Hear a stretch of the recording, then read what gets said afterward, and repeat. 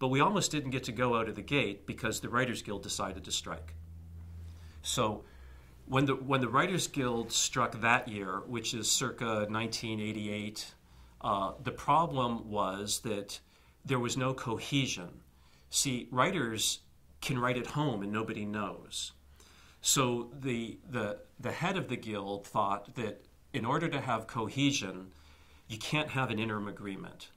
Because if there's an interim agreement, then some writers will be working, which then will make other writers get jealous, and then other writers will write under the table at home. And this is what they had been experiencing in other manifestations of their negotiations.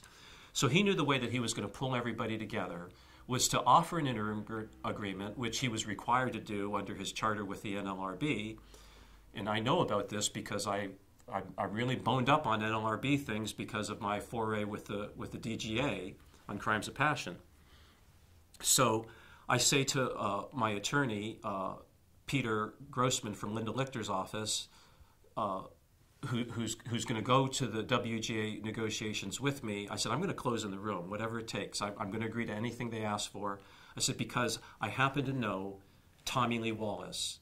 He's my bud, lived around the corner, we've done a movie together, we're tight. He knows I'm never going to do anything to screw him. I know he's never going to do anything to screw me. We're good with each other. And then Peter explains that I'm going to face a point with, because he's seen the interim agreement.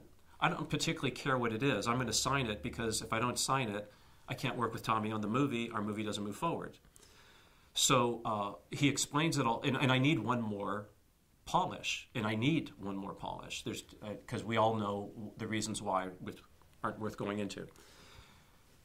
So I'm in the room there, and the way they have it set up is they give you tickets to go to the negotiation. There's a round of producers at 10 a.m., and then there's another round of producers at 2 p.m., and then tomorrow, and same the net.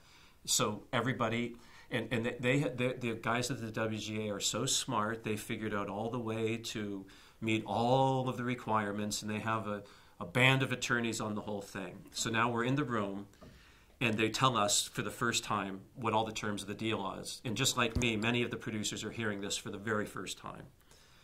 And it gets to the point where he says, and the last thing on the boilerplate is, the writer shall retain control of the final edit of the movie. An unheard demand that's unreasonable. No one would ever agree to it. And they launched their business plan resting on the laurels of that fact. So it goes around the table, and in the room, there's Raffaella De Laurentiis.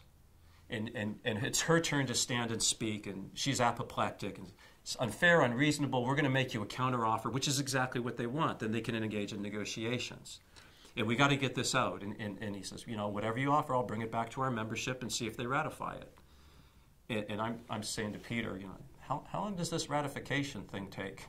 And he's like, well, that could be a couple weeks before we hear boo. So I want a deal today. I want to get my movie on the road today. So then it's going around the table, and I see Gail Ann Hurd step up. And she makes her voice loud and clear. And she's right. And they're going to take everything she said back, and she'll hear back.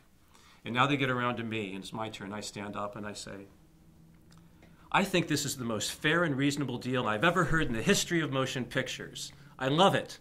Nothing to take back to anybody. I want to sign it right now.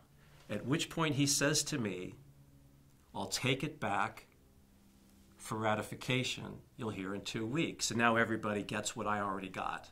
And now everybody in the room agrees to the deal. And now he's under the rock. And to make a very long story short, I didn't have any more problems with the Writers Guild, and we made our movie, and Tommy was very happy.